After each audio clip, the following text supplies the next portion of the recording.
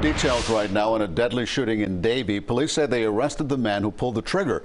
39-year-old Roy Deesfield has been charged with murder. Police say the shooting happened Friday in the 5900 block of Southwest 36th Court. Investigators say Deesfield and the victim got into an argument that escalated into a shooting. The victim was taken to the hospital where he was pronounced dead. Deesfield took off from the scene but was found in Fort Lauderdale and was arrested. He is currently behind bars.